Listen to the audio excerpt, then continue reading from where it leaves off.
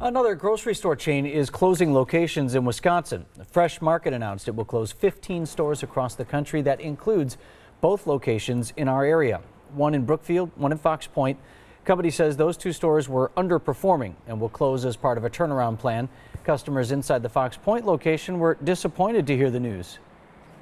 We were both, thrilled to find, such a nice little grocery in the neighborhood. So yeah, that's a little bit of a heartbreak to just find out they're closing.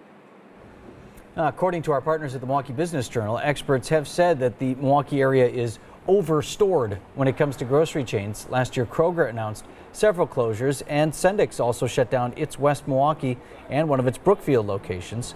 An official close date for Fresh Market has not yet been announced.